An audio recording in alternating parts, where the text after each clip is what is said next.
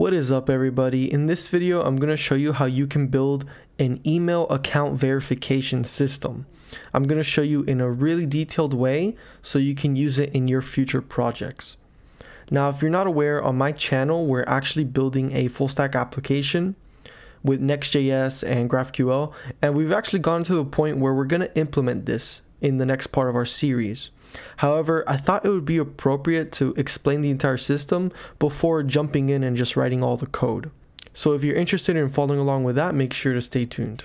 So the purpose of this entire system is to make sure that we're not getting fake users or just bots on our platform. We want to make sure that our users are real and that the email that they give us is a real email, so we want to verify it. We don't want to fill our database with a bunch of fake data, and we also don't want to introduce potential attackers into our platform. So here our entire system starts with a client. So they're going to be sending a create account mutation if you're using GraphQL, or just a request, and that mutation holds input. This will be their email, username, and password that they chose. Now this request goes from the client over to the server where it starts getting handled.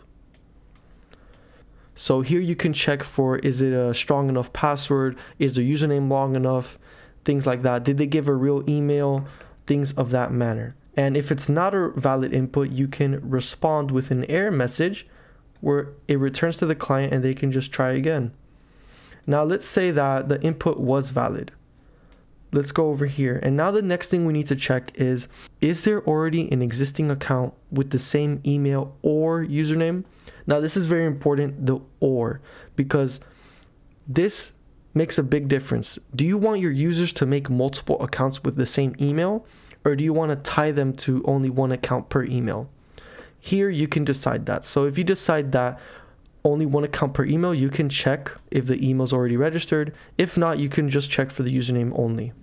So if an account already exists with an email or username that they provided, we just return with an error as we did before. Now, if there is an account that exists that matches that criteria, we can come down, and this is where the real juice or the meat and potatoes of this entire design is at. So we would hash their password and create a unique ID.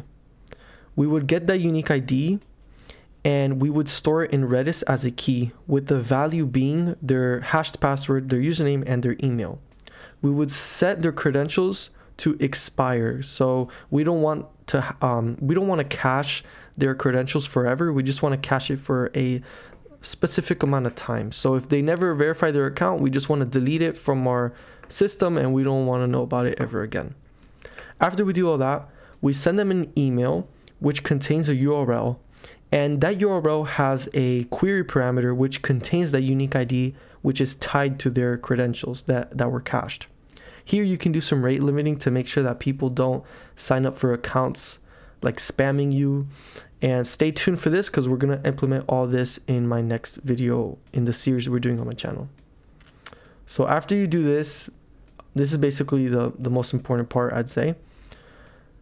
The server responds with a message on the front end, basically telling the user, hey, check your account, we sent you an email. So now we're back on the client, and let's say the client sees our message and says, okay, let me go to my email and let me do what they said. So they go to their email address and they click on the link that we gave them. The link basically is to a path on our server and has a query parameter set to their unique ID. So when they click on that link, the browser sends a get request to the path that we specified. And of course, it sends the unique ID through. So now our server handles that request. And first of all, we need to check, does the URL contain an ID parameter? This might seem redundant at first glance, but remember, a user can type in any URL into their browser and we can't stop them from doing that, but we can't stop them from basically trying to crash our system, and we can check for edge cases. So we want to check, do they actually have an ID in the URL? If they don't, we redirect them to the login page. If they do, we also want to query Redis with that ID, and we want to basically see, did we get a result from our query? Is there a user that we cached with that ID? If there's not, you would just redirect them to the login page and not do anything with their information, basically. Now, if there is an account that was cached with that ID, this is where we create their account. We basically send over their credentials to a database, which creates their account.